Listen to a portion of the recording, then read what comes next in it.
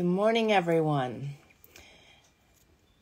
Welcome to North Idaho. We are dealing with some really strange weather, very unseasonably warm weather. It was 60 degrees yesterday. It's 50 today. I was hoping to be able to share my winter wonderland with you all, but that's not going to happen today. Maybe later this week we're supposed to get snow. But welcome. I wanted to share with you guys one of the greatest questions and comments I get on my materials is, I wish I had faith like you, or I wish I had faith like she does. Well, I don't want you guys to feel like you can't have what I have. So I'm going to share with you how I found this place and how I get very nurtured in this place. And it's accessible to everybody. Especially now, last week we spoke about how to handle hard times. Part of being able to handle and to cope through hard times is having very strong faith. How do you get strong faith? It's a really good question. And, I was talking with my son about this morning, and, I asked him if he ever struggles with it. And he said, and this was his very insightful answer for a 25-year-old. He goes, well, of course I do. It's human nature. So if you're struggling with your faith and your trust in God, especially now through all these hard times and the uncertainty, don't show yourself grace. Show yourself grace, because we all slip up. We all question things. We all question our faith. We hit a place of fear and worry. But as you build your faith muscles, you will find an amazing place where you are starting to create a habit that when hard times come, you're not as quickly broken and you don't waver. What is faith? I want to read a couple passages to you guys today. These are some things that just resonate greatly with me. And let's just talk about what faith is. The greatest tool we have in our toolbox is our Bibles. Guys, this says it all. Right here, this says it all. And if we meditate on its truths, so much power is found there. I want to encourage you, when this is finished, I will add a description to it, and in there you will find a bunch of links. One of those links is to my Spotify playlist. It's my Relentlessly Faithful playlist, and there's a song called Promise. I want you to listen to that song and to the words of that song. Part of building our faith is understanding his true faithfulness to us. Look at the Israelites. They were blessed with water. They were blessed with food. They were blessed with a pathway through the sea. Yet they still wavered in their faith. And part of that is because they lost sight of that. If we keep our focus on his faithfulness and understand his faithfulness, understand that when we go through a hard time, that's not his lack of faithfulness. That's his building our perseverance. He doesn't create the hard things we walk through. He promises to walk through them with us and to be faithful to us and to bring us to the other side of that. Through that process, we build perseverance. We build faith muscles. We grow, we become better individuals, less of me, more of him. It's perspective. It's perspective in our life of how we see things. Most people go through a hard time and they totally disengage from God because they feel God's not present, but it couldn't be more the opposite. So what is faith? Faith is Hebrews 11:1. Faith shows the reality of what we hope for. It is the evidence of things we cannot see. All of this, for me, is just so enlightening, so empowering, so powerful to me, to know that I can't see him, but I know in here that he is present. He is with me. I hear his still small voice. I see his miracles. I see his hand in everything that I walk out, and the things my family walks out, the things our community walks out, the answered prayers. You know, it's such an amazing place to be. How do you hear that still small voice? I wondered that 12 years ago. I wanted to have strong faith. I wanted to know what my purpose was. I wanted a relationship. I wanted that still small voice. I had no idea how to attain it.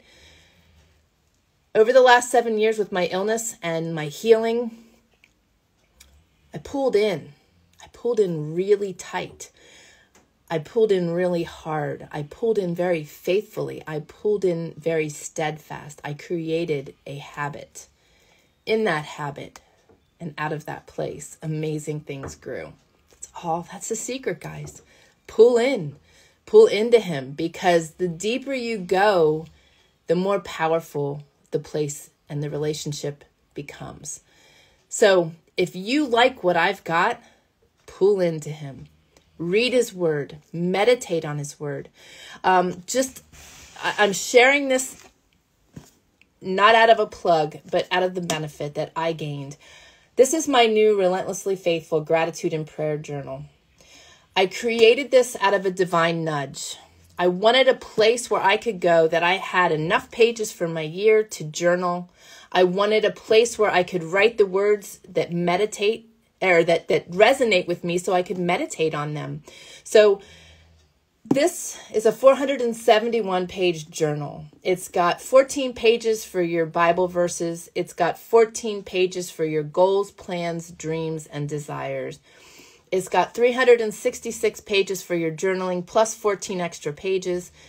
I included a leap year, and there's 52 extra pages at the back of the book for your weekly to-dos or your weekly prayer list. I use it as my prayer list.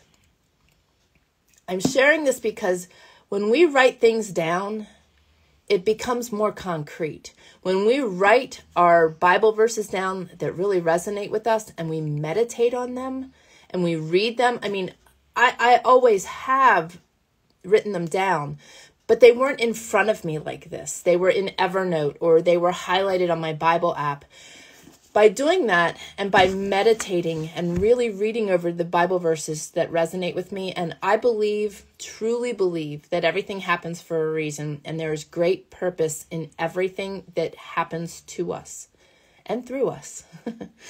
So I think it's important that when these Bible verses are resonating with us, that we write them down and at worst highlight them. If you're not familiar with Bible.com, you can access it on the internet, on a browser.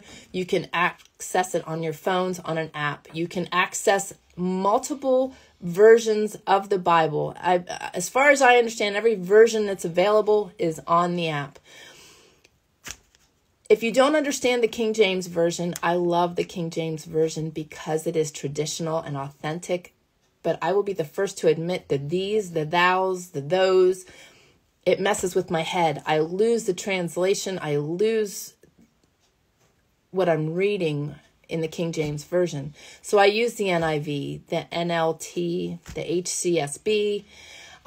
There's different, and the Message, sometimes I read that just for kicks and giggles because that could not be a more modern day, down to earth version of, dude, this is the Bible. So check out Bible.com if you struggle reading the word, because there is great power. This word is alive. It carries us through. All this time, his miracles that he worked in the day are still happening today. So don't disregard that. So faith shows the reality of what we hope for. It is the evidence of things we cannot see. We cannot see him, but we can see what he's doing. And if we focus on the gratitude in our lives also, that really helps to bring it home, guys. As I say in my journal, you start your day off with 3 things you're grateful for. You end your day with 3 things you're grateful for, and you've bookended your day. You will start your day looking at the good. You will end your day looking at the good. Sure, bad stuff happens. It happens to us all. Right now, life is so unpredictable.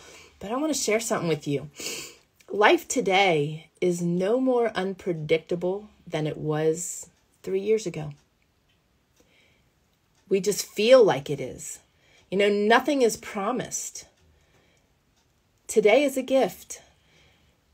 It's all perspective. It's how we look at things. You live your life to the fullest today because you don't know what tomorrow's going to bring, regardless if we're going through a pandemic or not.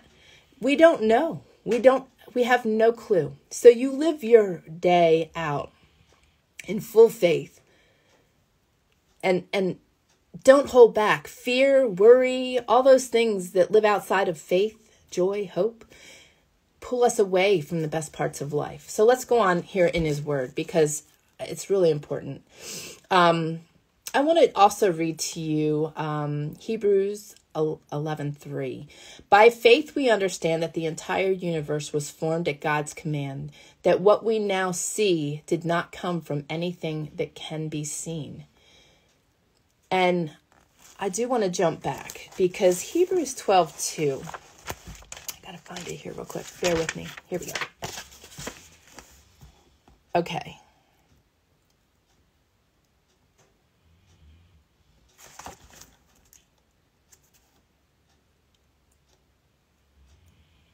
So it says, now faith is confidence in what we hope for and assurance about what we do not see. 2 says, this is what the ancients were commended for. They were commended for their faith. And guys, right now more than ever, we need to be faithful. We need to be that light. We need to be willing to be strong in our faith so that others come to him. And I just think that's so important. I'm in a really good place because I no longer experience fear and worry. That is a result of creating a habit. When I first hit this place, I thought that I was just numb. I thought that I no longer had feelings. Where I've come to find that it's not that at all. I have feelings. I just don't have to worry anymore because my faith has grown so strong. It's an amazing place to be. When the bad things happen, it's like an instant turn. God's got a plan. It wasn't meant to be. He's got something better for me. It's never a negative thought that comes. So I want you guys to keep building your faith muscles because the more you build your faith muscles, and the more you focus on your faith, the gratitude in your life, your perspective, make your perspective positive, you will create the habit that will be so steadfast, it's automatic. That when scary stuff and awful stuff happens, you can sit and praise him. That's why I want you to listen to the words to the song Promise. It is just incredibly powerful. We need to praise him in the good, the bad, and the ugly. And there is great growth and strength there. So let's go on. Mark 40, 30 through 32. Jesus said, how can I describe the kingdom of God? What story should I use to illustrate it? It is like a mustard seed planted in the ground. It is the smallest of all seeds, but it becomes the largest of all garden plants. It grows long branches, and birds can make nests in its shade. Why do I read that? Because it goes on to say in Matthew 17:20, you don't have enough faith, Jesus told them. I tell you the truth. If you had faith, even as small as a mustard seed, you could say to this mountain, move from here to there, and it would move. Nothing would be impossible. Faith of a mustard seed, as it says, is the smallest seed that just continues to grow and flourish and become extremely strong. Start your faith out like a mustard seed. And as you continue to grow in your faith, you will be planting those same seeds and growing other people's faith. That is my prayer right here today. And I give God all the glory, less of me, more of him, because we have such great abilities within ourselves. And when our faith is strong, we can move mountains because he says we can. And this is where I want to jump into James 1, 6 through 8. This is really important, guys. Pay attention to this. But when you ask him, be sure that your faith is in God alone. Do not waver. For a person with divided loyalty is unsettled as a wave of the sea that is blown and tossed by the wind. Such people should not expect to receive anything from the Lord. Their loyalty is divided between God and the world, and they are unstable in everything they do.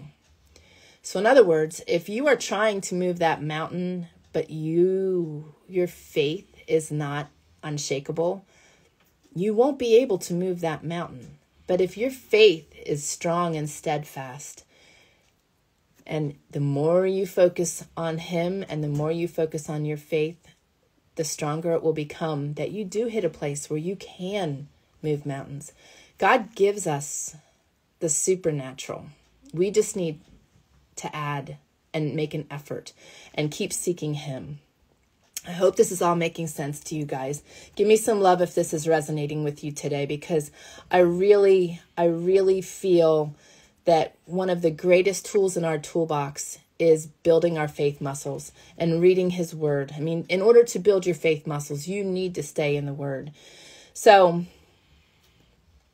this is also really important and gives a good analogy of how things are. This is Mark 10:15. I tell you the truth. Anyone who doesn't receive the kingdom of God like a child will never enter it. You know, faith like a child. Children see things for what it is, and they we as adults outgrow that, unfortunately, and we have to retrain those faith muscles because we start to question things. We see the world. We are the enemy seeps in. Children have a solid faith. And we need to hang on to that. That's why we need to have faith like a child. We need to have faith the size of a mustard seed.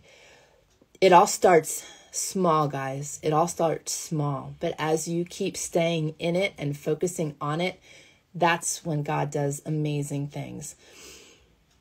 And you hit an amazing place. So here's another one for you, a little bit of an empowerment. Isaiah 40:31. Many of you know this. But those who trust in the Lord will find new strength. They will soar high on wings like eagles. They will run and not grow weary. They will walk and not faint.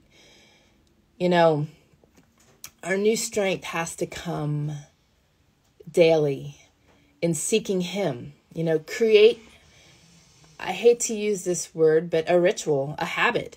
It's a good habit. You know, there's so many habits in our world that are not good for us, but start a habit every morning of starting your day with God. I do it every day, and I don't waver on my time. You know, so many people are afraid to give up 15 minutes of their busy schedule because they just don't have the time. You have to have the time. This is where it's at, guys. This is where it all comes from. This is the foundation. So you need to seek him, and you need to seek him first.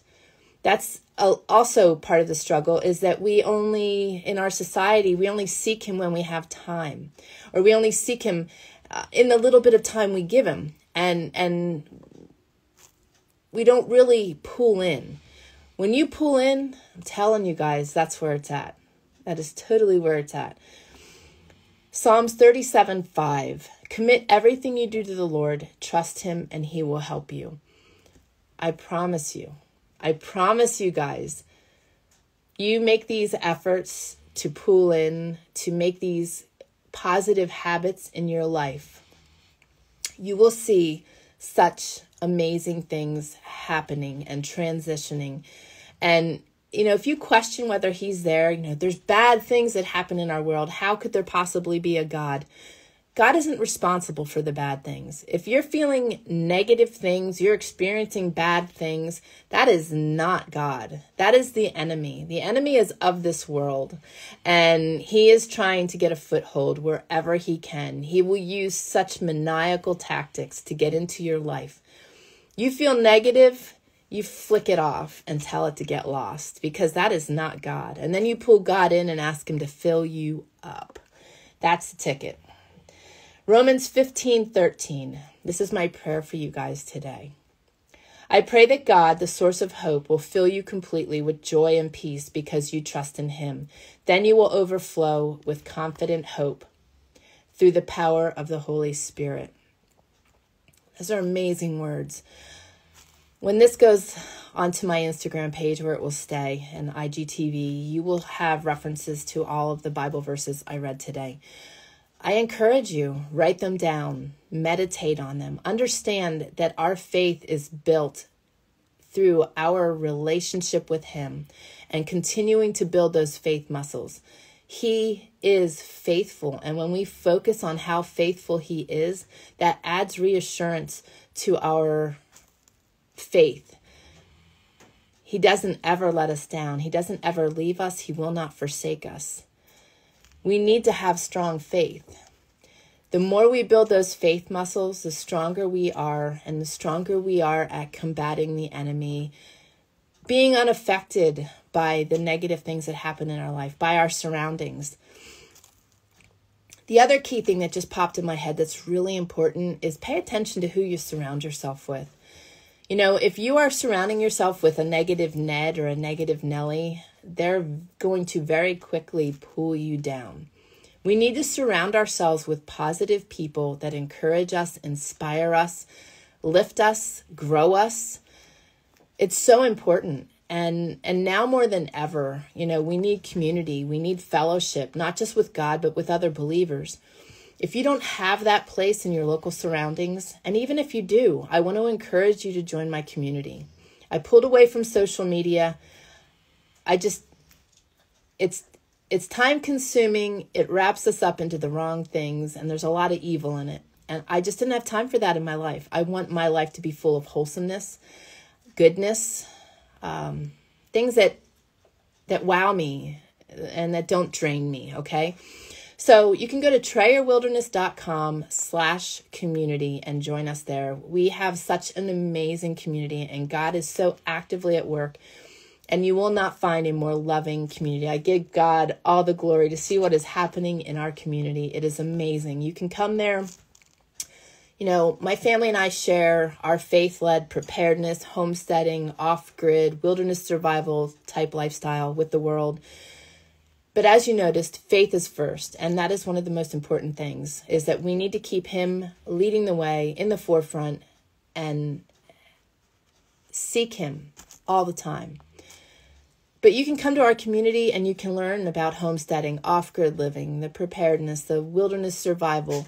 You can ask your questions. No question is stupid. That's how you learn. You need to ask. Come to our community, ask your questions. If you have got prayer requests, list them.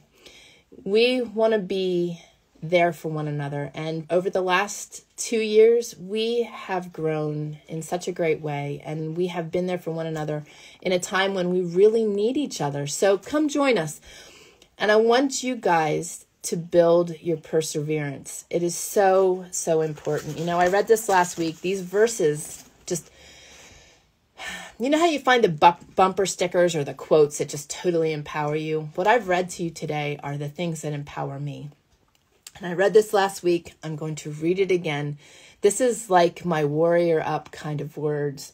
Consider it pure joy, my brothers and sisters, whenever you face trials of many kinds, because you know that the testing of your faith produces perseverance. Let perseverance finish its work so that you may be mature and complete, not lacking anything.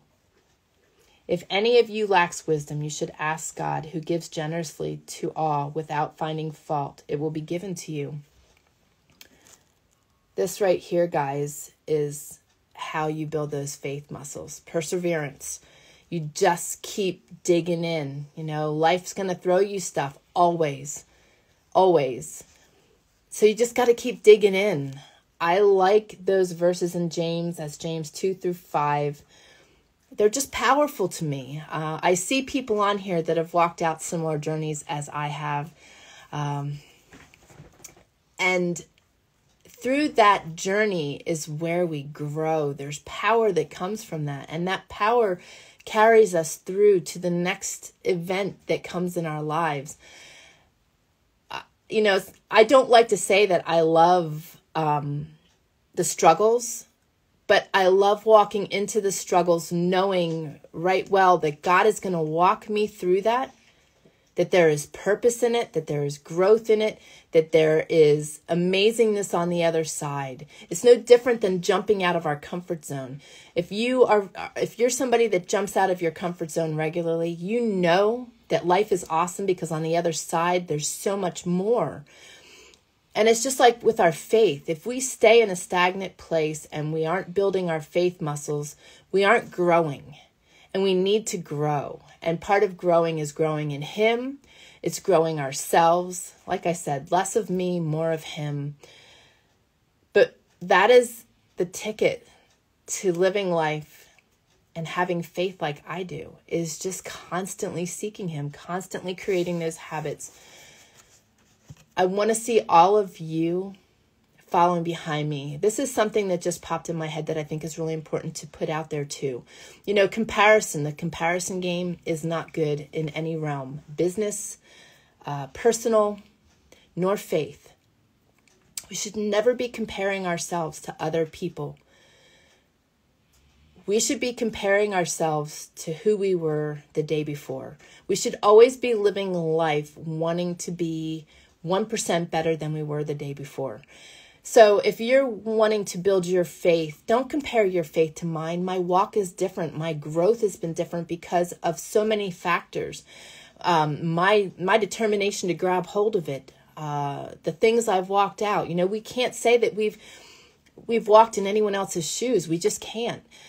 We grow differently. We mature differently.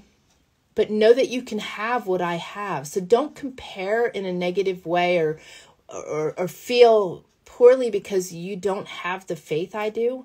Know that you can attain it, and know that you can have it, and know that you every day are a step closer to having that faith and that strong faith because you are seeking Him. It's a personal growth thing. So don't compare, and focus on the verses I've shared today and just continue building that relationship.